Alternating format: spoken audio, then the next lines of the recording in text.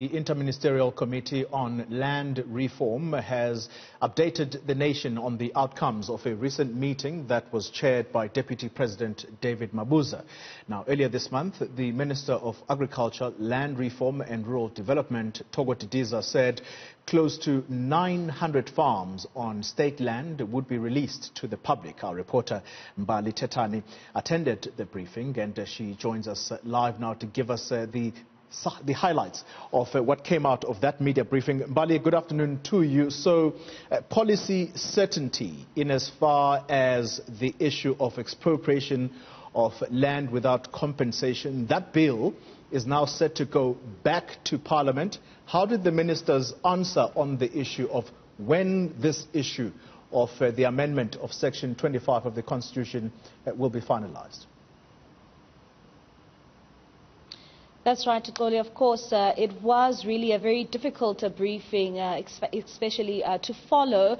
But what we essentially got out of this briefing is that the issue of land expropriation without compensation, we know that that bill now is, of course, with Parliament. So the legislative process is now expected to follow. But we also heard Minister DeLille just basically outlining, saying that this bill is expected to replace the Expropriation Act of 1975, and basically highlighting that, well, expropriation in the country is really not something new, that the government and the various provinces, they do have the power to expropriate land without compensation. And of course, what has also come out, Oli, which is quite of importance, is that the courts will also be roped in, where if your land will be expropriated without compensation, you can then approach the courts, and they can actually then see how you can be compensated. So basically, in a nutshell, that's where we are right now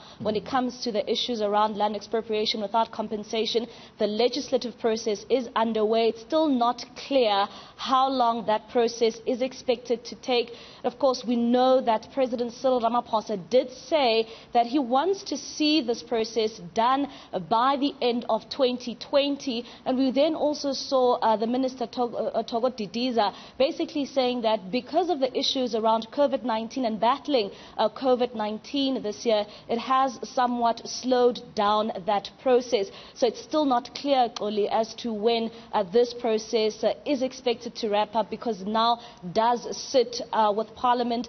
This is also a bill that has been approved by the Cabinet itself following various meetings, especially meetings at NADLAC.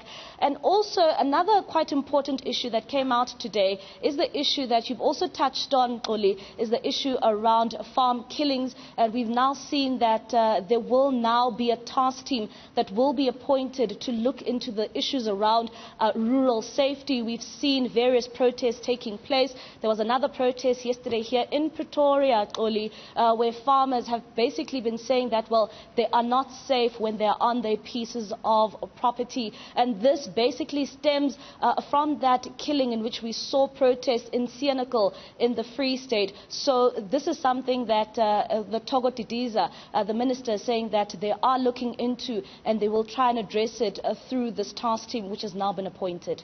All right, Mbali Thethani, thank you very much for that comprehensive update. Mbali Thethani giving us the highlights of the media briefing that took place on land reform.